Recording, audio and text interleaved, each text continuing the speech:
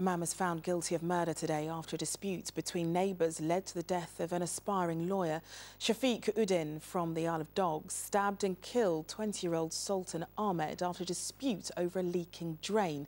Luke Hanrahan reports. It seems almost impossible to believe that something so seemingly small could cause violence and suffering on such a large scale.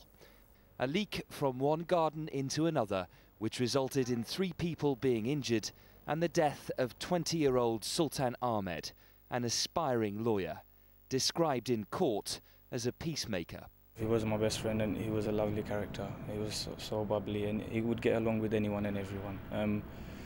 I just miss him a lot. I do miss him a lot. There wouldn't be a day without him. I would literally spend my whole day and night just in contact with him, and it was lovely. Everyone loved him. This was a dispute between neighbours which quickly escalated. The confrontation happened here on their doorstep. At one stage, the victim had the accused in a headlock, but he escaped. We just tried to grab hold of the knife.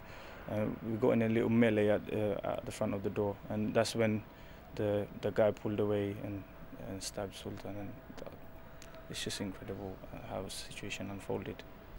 The dispute began after someone from number 41 went round to complain about a leaking drain. Sultan Ahmed, upset by the language used towards his mother, decided, along with a group of friends, to confront his neighbours. It lasted about a minute or so. The guy got a knife from the kitchen, and we as soon as we saw the knife, there was family members all around us, so we wanted to make sure that there was no one getting hurt, so we went to disarm the guy, and as soon as that happened, he managed to pull away and stab one of my friends. Today, Shafiq Uddin was found guilty of murder. His wife and daughter cleared of any wrongdoing after a neighbourly spat which cost one man his life. Luke Hanrahan, ITV News.